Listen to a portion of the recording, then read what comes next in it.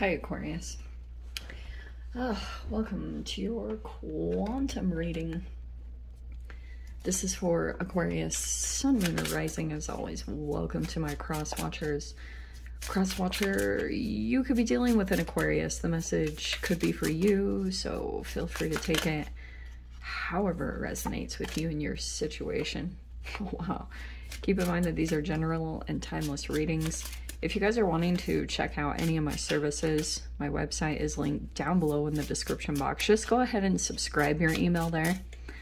That way you'll just always get an email notification, super easy whenever my availability opens up, all that good stuff. You guys can also follow me over on Instagram. Link is also down below. I just post more things on quantum physics, crazy freaking things that I play around with over there. So if you want to jump over, feel free, of course. And thank you guys so much for liking, subscribing. Thanks for all the freaking ways you've supported the channel, and let's dive in. Okay. This feels more like you're getting more in tune. You might be noticing that your inner voice is getting louder about something, Aquarius. It probably will be at a place that you can't ignore it. It'll be so like, freaking Aquarius, you know, like, dude, listen to me. It'll be one of those kind of situations. Okay, look at that. Sometimes I'm like, don't always know what to do in these situations. Probably taking out of that. What are you? Oh, those are not turned over. I'm not gonna take them. Okay. They didn't flip, so I'm not gonna take them. But you are progressing. All right. All right. This also could be a mindset thing that's playing out here. You literally have two kind of like traveling cards. Hey, hello. There you are. Okay, perfect. We will kind of get into those a little bit, but I'm going to dive into this just so we get a moving. Okay, Aquarius. So, yeah, these first two cards, some of you guys, there could be travels coming up this week. I'm not telling you to do it. If you've already, if your inner voice is saying this, I would say that Aquarius, like, when it's time to move on situations, it's time to go. No questions asked, especially if you know authentically that it's coming from this space. Like, screw the reading. This is the main part, okay? What is your inner voice saying? Because there could be some movement, definitely, that's coming in. Whatever that looks like. You might be going to a situation temporarily, but your inner voice is like, time. So pay attention to that if it's coming up for you guys. It might even just be a small movement. Do you know what I mean? It doesn't have to be like, oh, you're going out of the state or going out of country. It's just like, if your inner voice is telling you to like get in your car and go and do this, you freaking go and do that, okay? Because I feel as though if there's some slow moving energy going on for you, Five of Pentacles with the Knight of Pentacles, it could be because like there's still this portion of your life that was tied to some kind of abandonment issues or rejection issues, like if you were scapegoated, or even if there were issues around money or health. Feels like to me you're still really working through that process. Okay, and it's like I wonder if this movement that could be coming in is that you will be going to a location or a situation and it's kind of freaking vastly different because you have the Ten of Cups, which is like one of the happiest cards in the deck, and there's that Chariot, which is also travel movement, and then you, boom, in your element. This might be an old thing that gets kind of reactivated, where you just feel kind of like maybe some rejection, okay?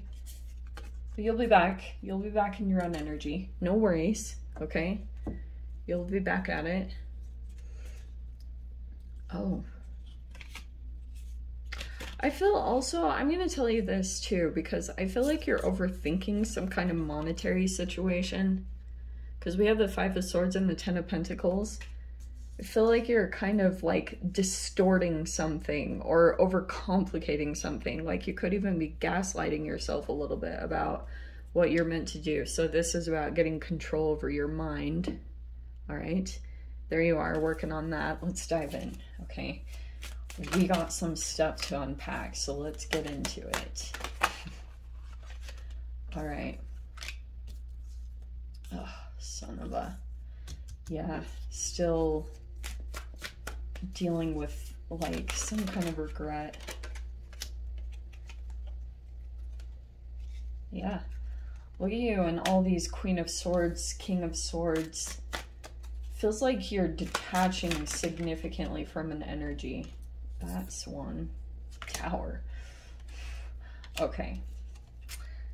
There's the eclipse energy. Are you wanting to too? Okay. Communications coming in. Okay. Here we go. All right. This feels like something that already ended. Because we have whatever you did here, you might still be kind of like dealing with the emotional part of this. Whatever freaking just happened, maybe over just this year, it feels like emotionally you're still like letting go of some things, okay? This feels like some kind of betrayal. And then we've got, okay, these are the outcome. Give me a second. Oh, that was the one that came out first, was the Three of Wands. Okay. That's my law of attraction card. And so that's why I always say, like, whatever vibration you're at, you want to really take a look at what's coming in, because your ships are coming in, but I feel like you see it significantly when you're in your own energy, which is all about renewal and hope. When you like hit a very positive frequency, it starts pulling things in, which is very exciting because it might make you feel very like progressional, or it gives you motivation to do something. Man, okay, let's see, because that's the part of the Seven of Pentacles I was seeing, because it's like it's making you like motivated, or you're putting a lot of effort into it, because I feel like a path is lighting up for you, Aquarius. We always get the Star card in your readings. I mean, it's appropriate and it's totally fine. I love it, but it feels like to me, every time some kind of sign comes in from your outward reality, you start taking action and you actually make some progress and growth. It's progressional. You're coming out of that Five of Pentacles energy, but something could have distorted this. All right. Okay. So there's communications that are coming up ahead. I'm going to put this. Okay, you gotta just bear with this craziness. Okay, there's communications that are gonna be happening because we have this Knight of Swords and the Queen of Swords and this King of Swords. There's just a lot, and it feels like it is three energies. Oh, fascinating that it's with the Three of Wands. You have like an entanglement here going on with like a few peeps, and it's kind of detached. You might also at times feel just like this surge of energy where you feel impatient because you want to like get some forward movement and progress. And that's not exactly how this is going to work, Aquarius. Like the universe is kind of putting you in one of those situations where it's like you will feel very heavily the energy of not needing a situation to change for you to heal. You're being asked to kind of alchemize in your energy, okay, in your situation. And even though something feels slow and it takes time for you to maybe get feedback or get communication, it's like when it happens, it's just like you need to keep your cool and not like be impatient. But I'm seeing like a lot of, there's three energies here that you're communicating with. One is like sitting on something, you know. I'm almost seeing that as this King of Swords, which could be a female or male. This is a highly educated person. There's also another person over here that's like, it's like keeping something at bay, and you're like trying not to feed someone's ego. Why? And it's like a lot of juggling I'm getting here. You've got like these couple situations that are going on. Okay, so this feels good, believe it or not. So you've got the Tower that's down here. I feel like you sense something coming. And you've got the Wheel of Fortune, and it's this pivotal moment right here, okay? Because this Tower moment, it could be like an emotional tower. You kind of feel like this impending moment. Maybe it's like with particular energies that you've got to hold your boundaries with. And it feels almost like that their energy is building, like their emotions or their sensitivities is building up to a boiling point, and you are having to detach more than ever. Like, just be very in charge of your mind and what you look at, and just like your self-control and discipline is the name of the game in this. It will like help you leaps and bounds, because you've got energies here that are, it's like the more you're in tune with yourself and you quiet out everything else, the louder your inner voice is coming up in these situations to tell you the moves to make, the ways that you can make spiritual growth. And it might not feel like you want to do it 100%, because it feels quite a bit like you have to make quite a sacrifice on one end, where you have to like really detach from something in your life, not even necessarily someone, Aquarius.